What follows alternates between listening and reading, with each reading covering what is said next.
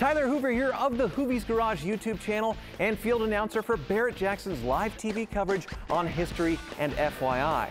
I'm standing next to a 1978 Pontiac Trans Am, a car made famous from the film Smokey and the Bandit.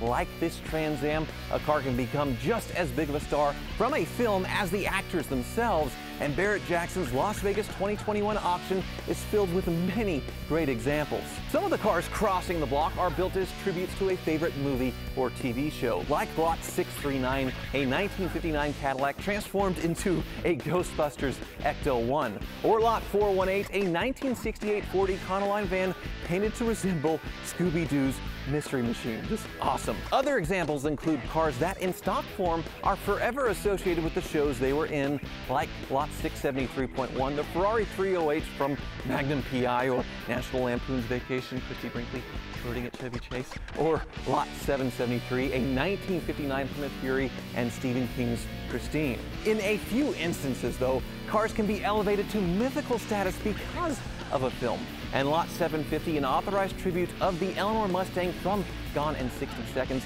is a perfect example of that. The Mark IV Supra is another, which certainly wouldn't be the tuner icon that it is today if it weren't for the Fast and Furious movie franchise. The chance to own Lot 744, the actual screen-used Supra driven by Paul Walker in the film, for my generation, is like the chance to own the Bullitt Mustang, Bandit's Trans Am, a Back to the Future DeLorean, really a once-in-a-lifetime opportunity crossing the block at Barrett-Jackson Las Vegas. Don't miss the live coverage June 17th through 19th on History and FYI. Be sure to keep tabs on this legendary Supra and other famous cars at Barrett-Jackson.com.